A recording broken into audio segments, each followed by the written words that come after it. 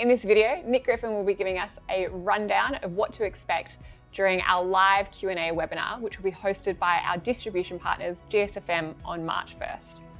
Nick, turning to you, what can people expect in the live Q&A? Yeah, so obviously the first thing we're going to have to touch on is performance.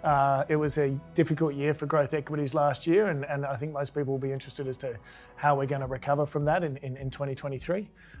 So then the next thing we're obviously going to be talking about is market outlook, where we are constructive markets in the year ahead. We do feel we are coming to the end of this COVID-induced adjustment or this interest rate-induced adjustment, and so our outlook is quite constructive.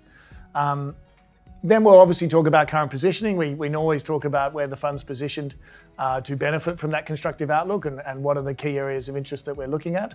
And then lastly, most importantly, what's exciting for us is having had this big adjustment last year via interest rates, when the market can now and stocks should now go back to looking at their earnings growth. And there we're going to do what we've always done, which is identify the key areas of structural growth in the world and those key areas of structural growth that equal earnings growth. And so from our point of view, as we head into 2023, that's clearly AI and the silicon demand that's going to be required to drive these new big AI engines. Secondly, that's China reopening. It's very exciting to have 1.5 billion Chinese consumers back on the road again and how you can benefit from that. And lastly, we've got a couple of exciting things to tell you about in healthcare that we think are really big opportunities in the year ahead. So that's the main body of what we're going to be covering, Taylor. So what are the next steps? We'd love to hear from you. Make sure you register for the webinar to get the access link.